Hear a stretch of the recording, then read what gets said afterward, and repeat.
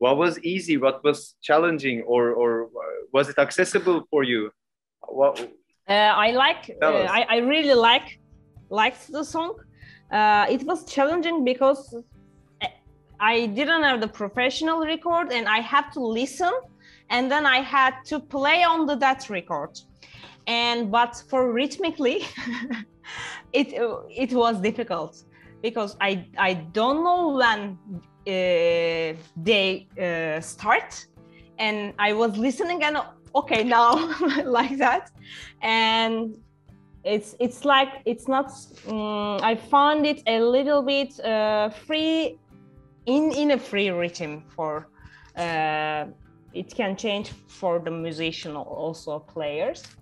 But I really like the sentence, musical sentence. It's I like it. It's I memorize also. I don't know. It was nice to record. All right. Did you meet up with each other in the preparation phase, or only just received it? I asked little things, Angelica, and I told her the situation. Yeah. Okay. I mean, I wrote it down. Yeah. So that I hope that will help, because it has, in the style you have these two voices. Yeah. And sometimes it's hard to hear which is which. Yeah. Because they're kind of like you know, going in each other.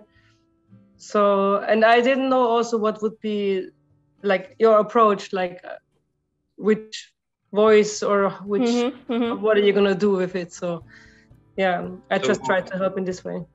What do you think about the result? Are you surprised in ways, Angelica?